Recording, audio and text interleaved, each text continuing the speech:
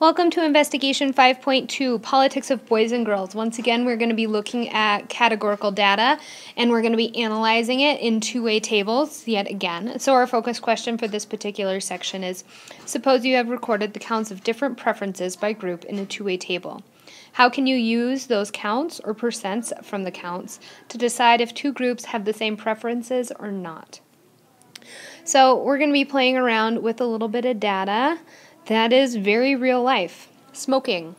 Suppose you are interested in learning about the effects of parents' smoking habits on their children when they're adults. Use the data from the table below. So we have various data in here. If we look, we have adult children who smoke. It's a very low number, which we like. And we have adult children who do not smoke, which is about 3 times the amount, which is also something we like. We want to have fewer smokers in this country. So if we're just looking at those amounts, let's look at the percentages of those guys. We have 400 in comparison to 1780. Where did I get 1780 from? Well, 400 plus 1380 is approximately 1780.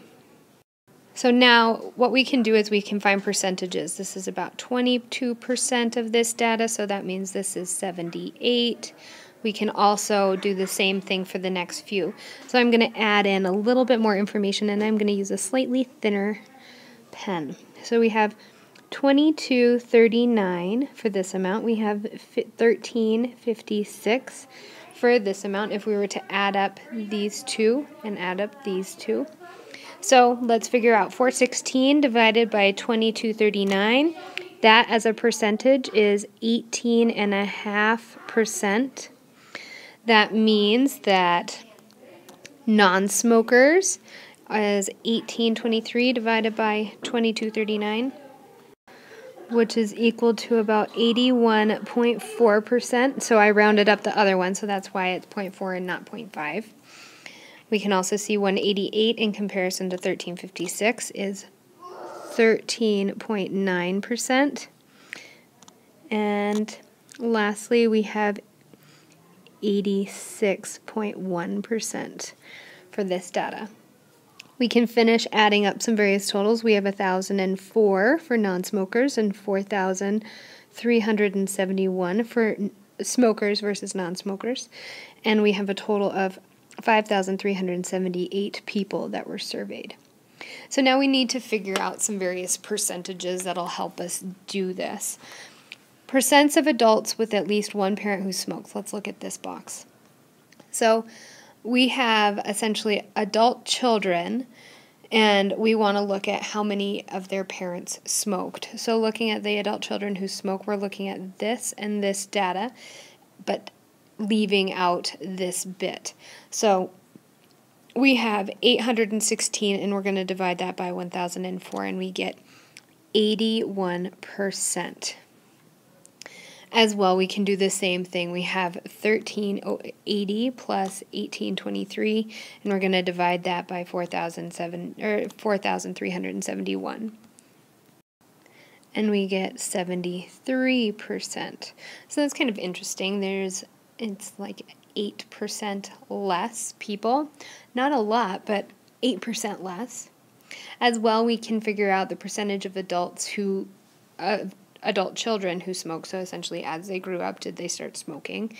And we have 40 in comparison, or 400 in comparison to 1780, and we have 22% of those. We have 18.5% in this one, and we have 13.9%, almost 14% there. So looking at that information, we would be able to say how many people how many adult children don't smoke in comparison to their parents as well. 22 plus 18.5 plus 13.9. We would have, it looks like, of the people that don't smoke, there is a 45.6% number of people who don't smoke, even if their parents did, or maybe they didn't. So looking at that data, we're going to fill in a little bit more information, answer some questions. So I'm going to zoom out a little bit so we can see the table and these questions. So if we have both parents smoke, your chance of smoking is 22%. If one parent smokes, it's 18.5%. And for neither parents that smoke, we have 13.9%. So now we need to do a little bit of analyzing of that data.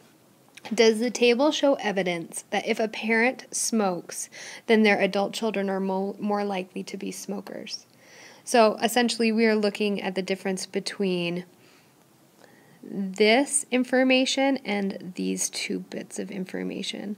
So essentially if you don't have any parents that smoke, there's only about 14% chance that you might, whereas if you have both parents or one parent that smokes, it's a 22 or 18.5% chance that you'll start smoking. Is that really enough to be statistically valid? Is that enough of a chance? Sure, it's enough of a difference. 8% is quite a bit. So sure, there is a slight increase in chance, chance, not change, chance that they will smoke.